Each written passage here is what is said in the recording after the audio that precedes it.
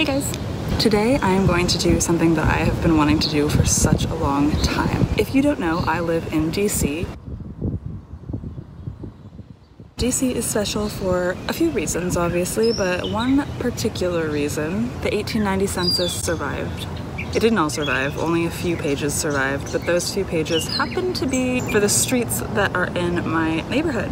So I thought that I would take you on a little walking tour of some houses that were around in the 1890s, which is pretty much all of them in this neighborhood, and tell you the stories of some of the people who lived here. The DC Census in 1890 is special for a few reasons. First of all, it's 1890. So most of the 1890 census didn't survive the infamous fire in the Department of Treasury, but a handful of pages from 10 states and DC did survive.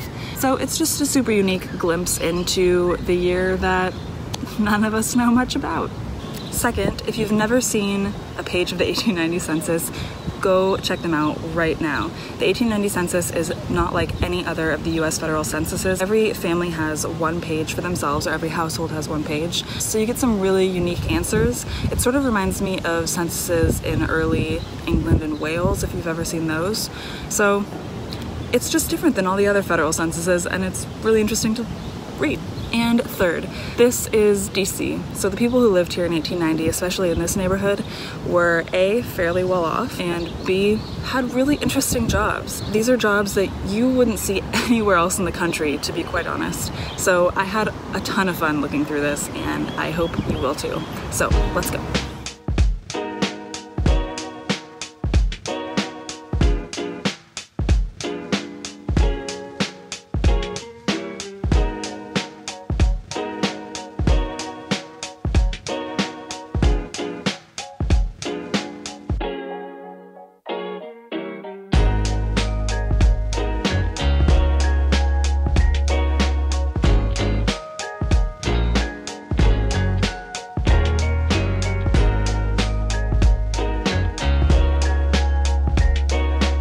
A man by the name of Harry Fisk lived at 1435 R Street, and Harry worked as a theatrical manager in DC.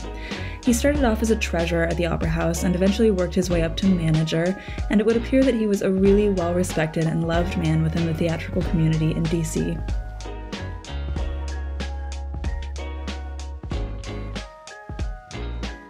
Now, right next to Harry Fisk at 1433 R Street lived a Mr. James Barnes, and James worked as a clerk in the General Land Office.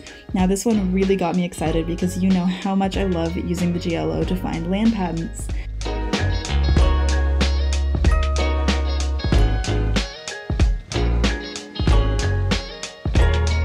At 1419 Q Street, we have a 28-year-old Joseph Rose, his wife, and a 9-month-old son. Joseph worked as a botanist for the Department of Agriculture.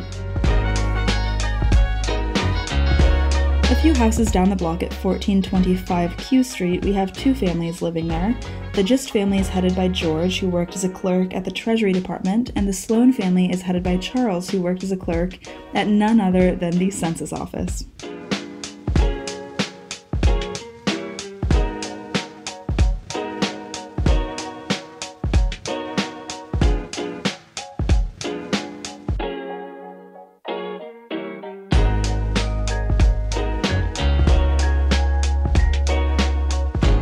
More houses down the street at 1451 Q Street lived Harry Rogers and his wife Grace. Harry was born in Naples, Italy, and this one really got me. He put his occupation as quote-unquote promoter of inventions. Now, what that truly means has been lost to history. If you have any idea, please let me know in the comments down below.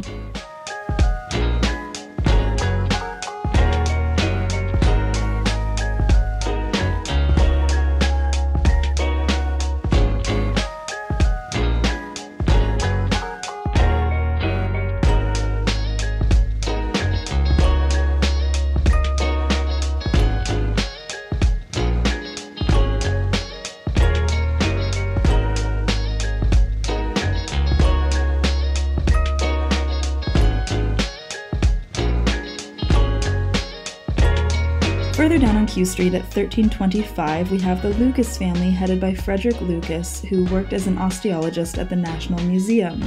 And this is a perfect example of why I love the 1890 census and the way families wrote in their own responses.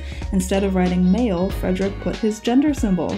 Frederick is one of my favorite people I've come across in the 1890 census. He dedicated his life to conservation. He rallied behind sharks when the world was afraid of them. He was one of the leading experts in seal fisheries in the Bering Sea, and he referred to whales as his warm-blooded cousins of the ocean plains. He was an incredibly humble and dedicated man, and he eventually became the director of the Museum of Natural History in New York City. Next door to the Lucas family, at 1327 Q Street, lived a widow named Caroline Peters and her children. Caroline seems to have invited her sister and her sister's children to live with her family, and she simply put her occupation as lady. Now I love that because, at least for me, when most of my family, if not all of my family at this point in history, were living on farms or in small towns, you never see lady, you only see housewife or at home. So I thought this was really interesting in giving me a glimpse into the higher society that I don't see in my own genealogy research.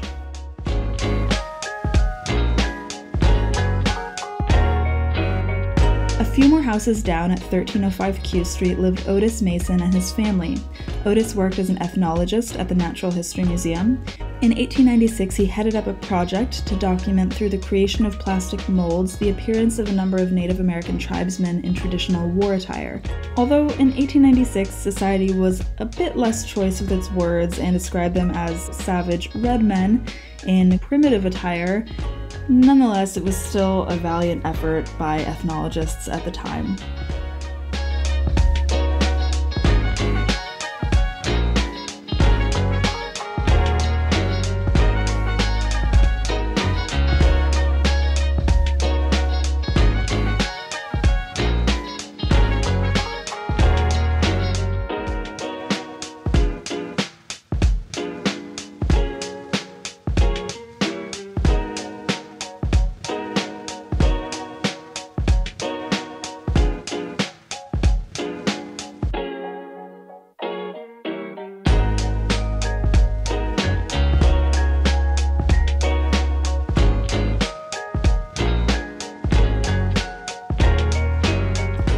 If we head on over to 13th Street to the house at 1718, we find Robert Wynne and his family. Robert indicated on the census that he worked as a correspondent, but that is only the tip of the iceberg of what Robert would become.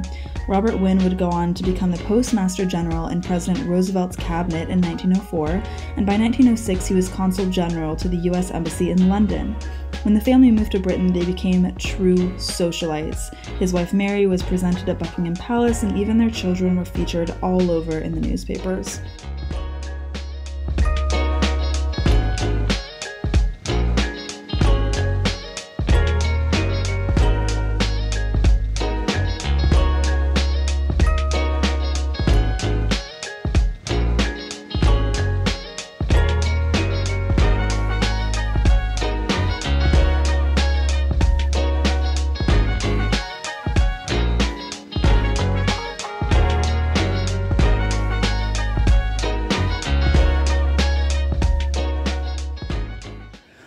This guy was, Don't touch. He's famous on Instagram. Finfluencer. He's becoming a finfluencer. I just saw a news article about him.